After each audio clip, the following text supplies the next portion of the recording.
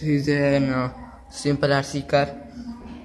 Actually, what I do is I connect this both.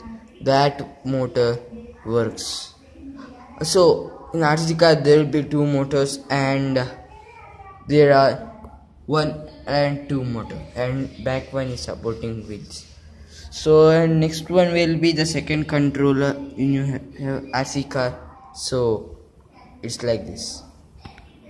So now I connect this, that starts working like that. And they too have the direction, or they have another motor for changing the direction. That's why you get right and left, and these will be connected for front and back. So what they do is they connect one negative and one positive.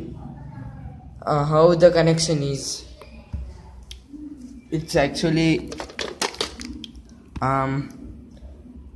these two motors are connected with these two, and one wire is connected here. No, positive and negative has an another wire, and this motor's negative is connected to, and this is this wire negative, and this is positive. So when I connect this motor starts working, and like that the same is applied to this motor. So they do not judge as left motor and right motor. Sometimes in RC car there will be one motor we connected like this horizontally with a gear, and that gear will be connected with an axle here.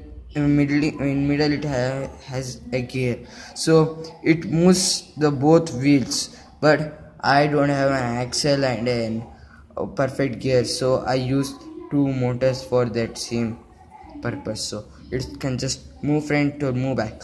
If you want to do with only two motors, left and right, just connect one motor, so it will be left. If it will be left, it will move right, and if it will be right, it will move left.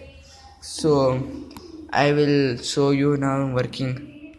So I connected here the both, so the both motor are working.